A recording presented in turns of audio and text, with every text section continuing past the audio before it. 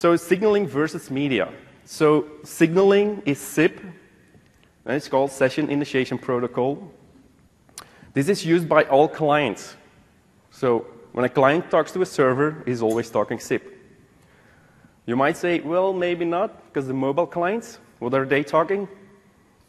They're talking HTTP, but they talk to HTTP to the server, and the server talks SIP. So it's still SIP, right? It's just the server doing the transcoding or the translation. So what kind of things do we do in SIP? We do, for example, register when we log into a server. We do an invite when we want to join a conference call or we want to call someone. So the media is essentially SDP. It's not really that, but the description of the media is the SDP, so Session Description Protocol. So we describe how we do set up the media. So what do we all do in here? Like, we decide which ports, which IP addresses, which codecs we are going to use. And you will see all of that. So essentially, this is like the summary of what I'm going to explain to you.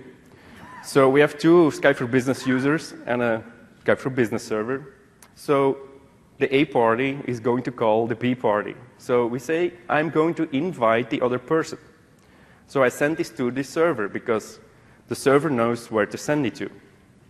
So he'll send it to the other party, and this party will say, well, it's a client, it's not a real user, so the client will say, okay, I got it, I'm ringing. So I'm informing the user, which is also coming to the other client.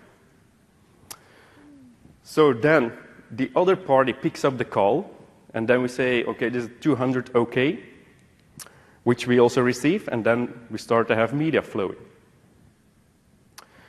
Now, unless we do ACK to the other side, we don't have a valid dialogue going on, so we don't have a session build-up. So all of these things are really important if you want to do a call. So they will always be there. So this is the SIP dialogue, and I'm essentially going to explain what the SIP dialogue is.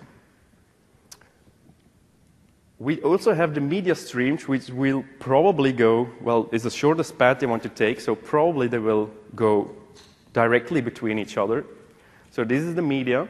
But then, if you look at the call, usually people think about, well, the call is the media. Well, this is not really true.